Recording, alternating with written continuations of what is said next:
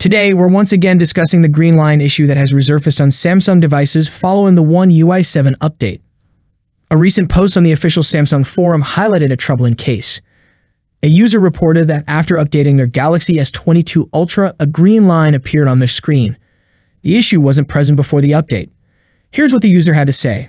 After updating my Galaxy S22 Ultra and using it casually, a green line suddenly appeared on the screen. I went to the Samsung Service Center pickup location in Penang, and the technician told me that due to some scratches on the phone's frame, I'm not eligible for the free screen replacement.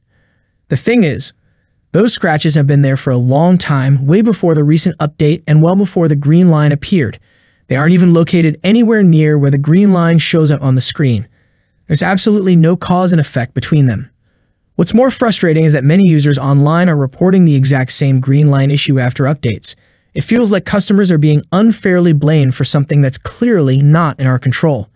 How are we supposed to know that minor old scratches, which don't even affect the display, would disqualify us from support later on? It's honestly quite upsetting, especially when I always supported Samsung and recommended it to others. If anyone has faced something similar or has any advice, I'd really appreciate the help. Following the green line issue reported by Galaxy S22 Ultra users, a Galaxy S22 Plus user has also come forward with a similar concern after updating to One UI 7. In a post shared on the Samsung community forum, the user wrote, Galaxy S22 Plus screen has developed a vertical pink line after updating to One UI 7. To support their claim, the user even shared a clear photo of the screen where the pink vertical line is visibly present. Another S23 Ultra user shared posts and wrote, I've been a loyal Samsung user and proud owner of the Galaxy S23 Ultra, purchased back in March 2023. But recently, just a few days after updating to One UI 7, a green line appeared on the display out of nowhere. This is highly disappointing for a flagship phone, especially because the device is only 2 years old.